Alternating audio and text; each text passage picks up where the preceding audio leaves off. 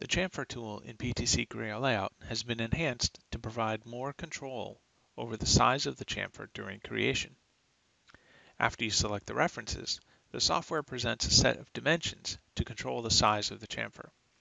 You can select the type of dimensioning scheme that you want, and then type in the values for the dimensions. The geometry updates in real time as you enter different dimension values, enabling you to see the effect right away. You can complete the chamfer by selecting on the middle mouse button.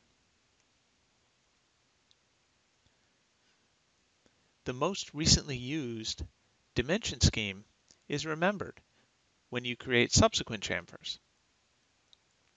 In addition, most recently used dimension values are also remembered in the dimension pull-down.